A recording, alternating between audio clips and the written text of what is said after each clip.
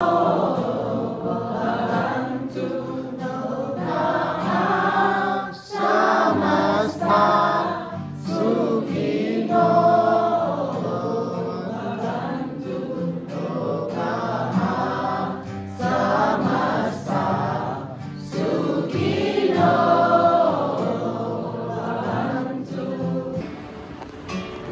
morning guys, welcome back to my channel Gypsy Shiva, and today is Friday and the second last day of the classes, and I'm here at the terrace of our ashram and it looks beautiful. The sun is just rising up right now. So guys, today is normal class routine, but I'm really happy because tomorrow my family is coming to see me. So yeah, I'm gonna see my kids, so I'm really very happy. And I woke up thinking today that today is the last day and tomorrow I'll see my family. So it's a pretty nice experience, and I'm on the terrace second time and it looks beautiful from here. You can see all the Ganges river till the end, so it looks pretty beautiful. Keep watching.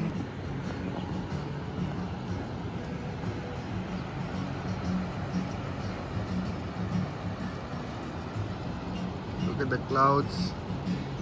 Maybe it will rain, maybe it will not, because the sun usually comes around this time, comes up from this side.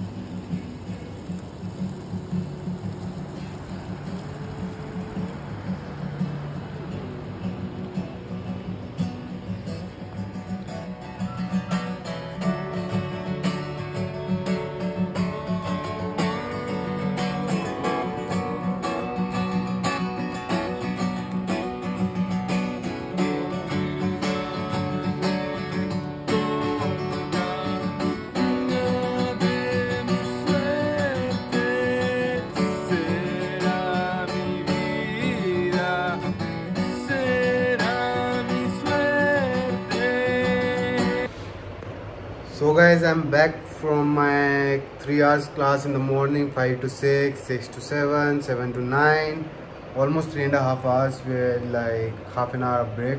And look at it guys, if you don't believe me, this is how much I sweat like in last 70 minutes. And though we didn't do the complete 70 minutes exercise, it was like on and off because he was teaching us also and we were doing the exercise also. So teaching exercise, so, and look at it, everything is like wow. And I feel so fresh if I do yoga in the morning. Right now I'm just going to take shower, wash my clothes. Half of the clothes are washed, half of the clothes are left, so I'm gonna keep washing the clothes, and then I will take bath. And it's the breakfast time, almost it's 9 already, almost 9:02. So get ready for the exciting day. Not as exciting, but yeah, there are many things to do today because I feel full of energy. Yesterday I didn't took 3 classes, but today I took all the classes, so yeah. So guys, now I'm gonna be telling you what I taught. So guys, now I'm gonna be telling you what they teach in last 2 days. So basically I buy another book because this book is this notebook is quite rough, so I do it in a little hurry whatever they teach, so I just code it very fast. So now I'm gonna tell what after they teach us. So guys, they were teaching us about asana, that I already told you that asana is practice with patience and continuous will with consistency. So you need to practice basic postures, different asanas, and you need to practice them with patience and continuous with continuous will and consistency. So you need to do it consistently.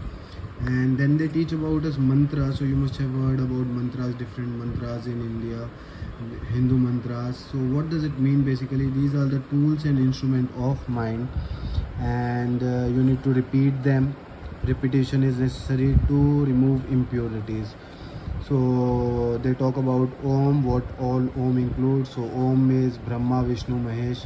It's a trinity. In feminine is Saraswati, Lakshmi and Kali. The first mantra they talk about is the Bij mantra, the seed mantra.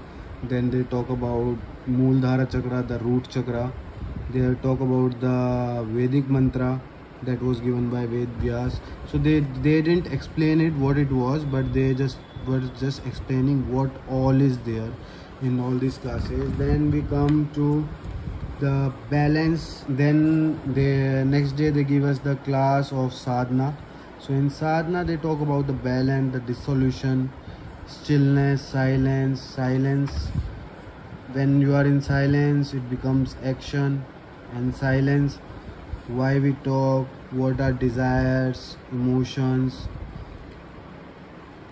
why we express to release emotions. They talk about again like what eating has to do with the chakras, so root chakras and the mool chakra or the root chakra is related to food. They talk about the throat chakras. So chakras are basically the different center points in our body, the energy points, different energy points that are located in the spine and that are located inside our body. So to try to balance yourself, you need to also balance chakras, and everything, the sounds that we make, the things that we do, all are affected by these chakras, and also we affect by our action these chakras. And if we can control these chakras, it's a very big science to control these chakras, and there is a proper science behind it.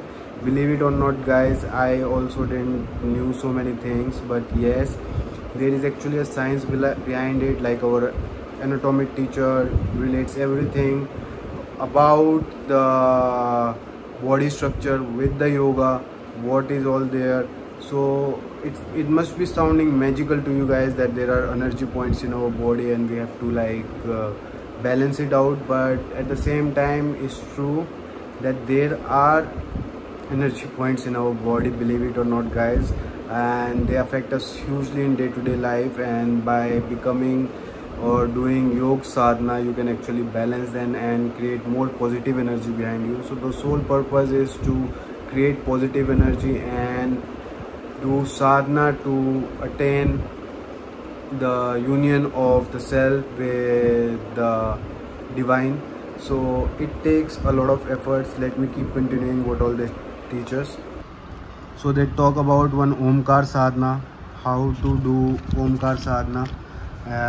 So in the Omkar sadhana, in the next class they teach us about more, and they talk about pranayam. Pranayam is basically the breathing exercises that you need to do, and what all you need to do. So they teach us, like the first day they teach us how many seconds we inhale and how many seconds we exhale. So this needs to be in balance. For example, my inhalation is for 2 seconds but my exhalation is for 3 seconds. So something is wrong with my breathing, but with practice it's nothing wrong, it's normal for other people, but to be more conscious about your breathing you need to balance it out. They also talk about so the last day I keep it empty to write what is there. So they also talk about inhaling the breath for 10 seconds and exhaling the breath for 10 seconds to know where I was struggling. So even if you try this practice yourself watching this video, so they taught about like inhaling for 10 seconds, how it affects, and exhaling how it affects. So first 3 seconds my breathing was pretty good, I could inhale very good, but at the fourth fifth second I was struggling. So I couldn't inhale anymore longer because my lungs according to me was full.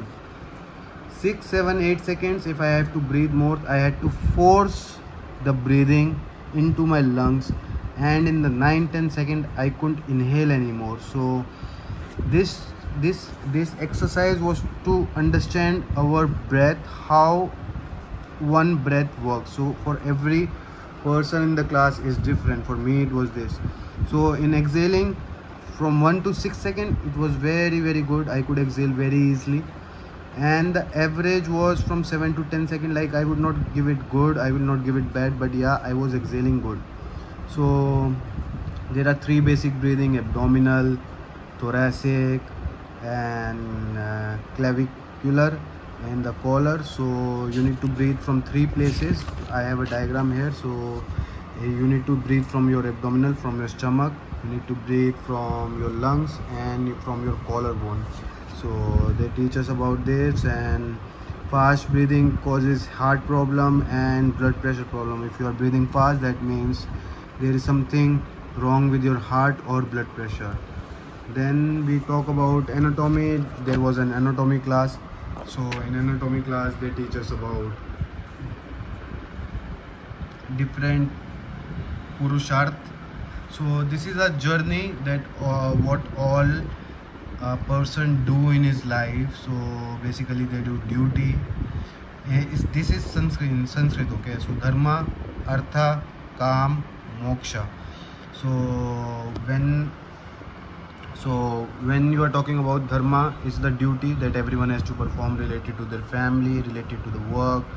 Then we also live for wealth. We need to accumulate some wealth to survive. Calm, we also have desires. We need to fulfill our desires to feel happy, and in the end is liberation or nirvana or moksha.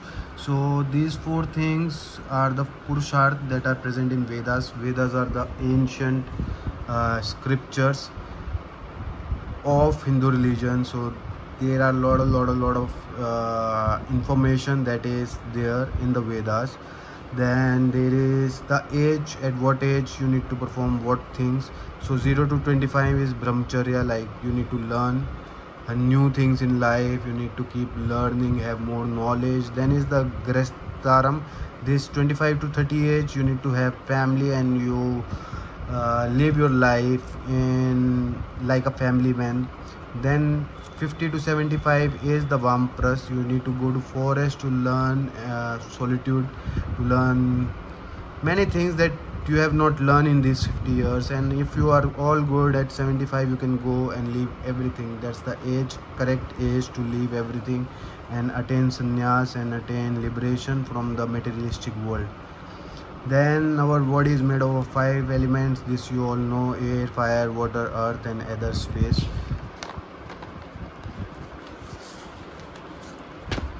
Then we talk about yoga philosophy, the sufferings that a person has. So the suffering is because of the the suffering is because of the attachment, I have already told you. But there are 3 types of suffering: adhibhavik, adhidaivik, adhibhautik, adhyatmic. So adhidaivik is natural suffering that you get from natural from the nature, like earthquake, and you suffer because of that. Then is adhibhautik, that is the materialistic pain that you get from your things. When you lose something, your house goes, your car goes. And adhyatmic is the suffering caused by our own emotions, that for example possessiveness or something like that. Then they talked about the philosophies. There are like Western philosophies, there are Eastern philosophies. In Eastern philosophies they talked about 9 philosophies, 6 orthodox and 3 unorthodox. So these are the ancient scriptures. This was more modern, and Buddha is the more modern one. Then more important part, the Hatha Yoga. What is Hatha Yoga? So Hatha Yoga, as you know, behind, I told you before that Hatha Yoga is like, you know, you need to get into practice, and you need to do it with patience, and you need to do it with continuous will. There is more meaning to Hatha Yoga. It says sun and moon yoga, so you are connecting these two energies together. It can be sun on moon, masculine, feminine, mind or heart, active, passive, yin yang. There are many ways to tell the two opposite energies. And here it talks about the 7 limbs of yoga. That is again. So guys, here the main concept comes of chakras. They also talk about the chakras. So first you need to perform Hatha Yoga to do chakras, and this is only 5 chakras are here. There are 2 more chakras that are present here like this. So the energy flows through these chakras in your spine, and you need to make them in as center as possible. So you need to basically balance them out. I cannot tell you more because it's a very vast topic that even a practice of 20 years you cannot get. And after that they talk about 8 limbs. Again there is, so now some interesting part come, that is in Hatha Yoga they also talk about the alignment of breath, blood circulation, energy and joint. So this was quite new for me, that you need to align all this to do asanas, postures. And then they also talk about adjustment, how to make the asanas more good. So it can be verbal, hand on, the other person can help you, props, modification, and approach to the asana, how you need to approach physically, mentally, emotionally, spiritually. And then not much, then we just learned about the Stang Yoga. We learned the sun salutation A and sun salutation B. So these are the basic things that today I am talking about. Is just the introduction part of all the subjects. They talk about the standing poses, 2 standing poses, and then they talk about the Ayurvedic anatomy, that how we digest the food. So the food goes in the blood, becomes fluid, comes to the skin, becomes fat, goes to the bone marrow, and then to your reproductive system. And also we talked about some kind of anatomy, structural and functional. So this is totally biology. So guys, yoga is a science, okay, and asanas or the postures are just part of yoga. There are 8 limbs of yoga and asanas are one of them.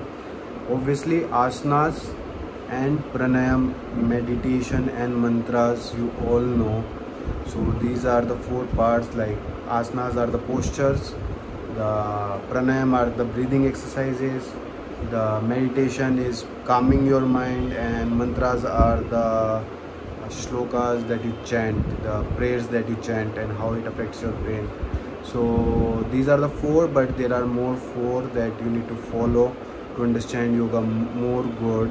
And all these things are like super scientific, and it's written in the Vedas and the scriptures. So it was already written before AD in BC. That is more interesting, that they knew so much about the inner self and the body, and also to how to exercise everything to make it more pure, make it more good, make the energy more good, make it more vibrating, make it more liberating, making more positive. All these things, guys, the yoga teaches.